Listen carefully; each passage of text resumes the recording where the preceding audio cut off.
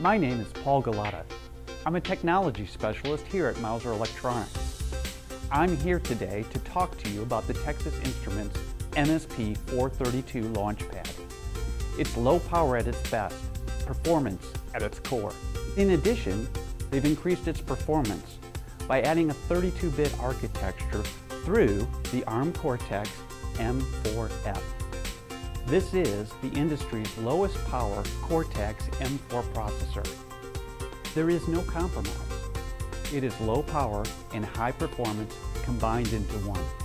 Now, let's go take a closer look at the Texas Instruments MSP-432 LaunchPad.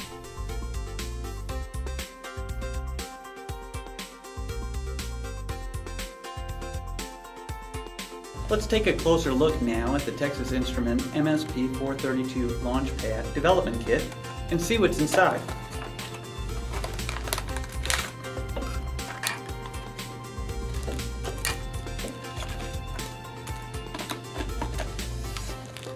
The kit consists of three major items.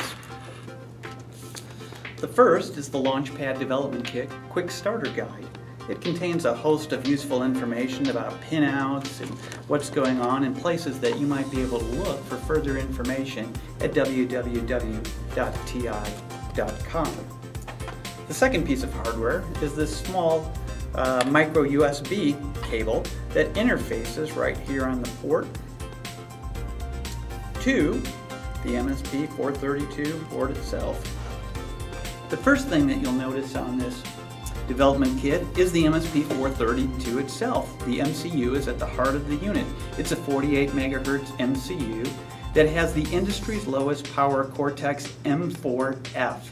It operates at under 100 microamps per megahertz when it's active, and in its standby mode operates around 850 nanoamps.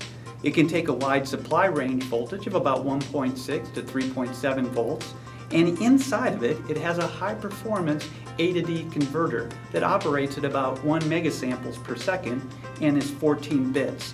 It also has a secure MCU environment and is easily portable from the MSP-430 designs that most engineers are familiar with when doing low-power designs in a TI environment.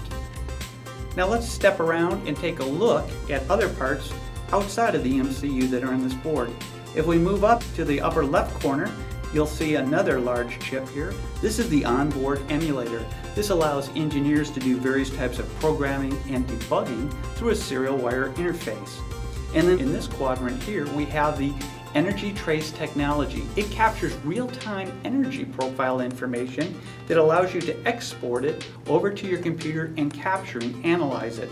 You then have the ability through TI software to have a GUI interface where you can interface and do a whole host of analyzing and design information off that technology. There's a JTAG switch here that allows you to move between onboard emulation and the JTAG connector. There's a reset button.